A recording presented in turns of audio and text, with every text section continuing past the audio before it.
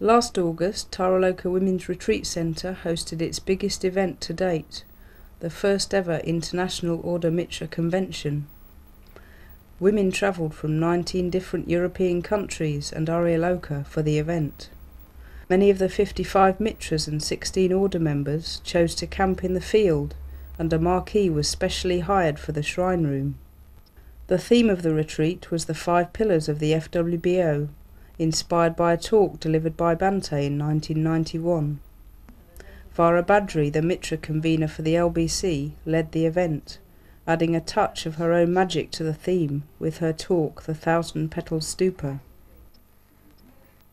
A magnificent central shrine was created by Vara Badri in Karuna Chitta.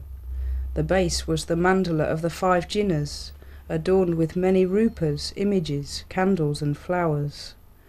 From the centre arose the top part of a stupa, surrounded by clouds. Vara Badri inspired everyone to imagine themselves surrounded by the vast blue sky of Shunyata, thereby creating a ritual space. Women from each centre created large and colourful flags, symbolising the wide diversity that exists within the movement, and at the same time celebrating the essential unity of the Sangha.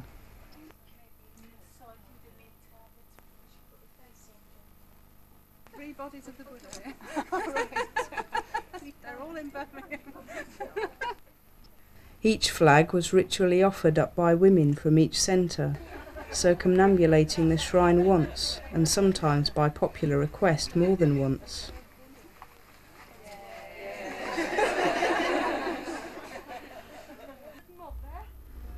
Other activities included a mask-making workshop led by Rosemary Denman from Taraloka.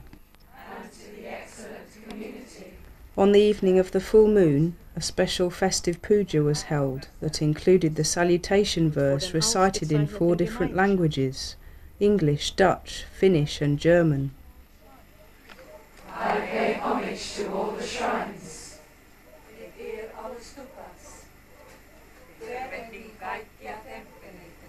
Lovprisen grusig alle schreine.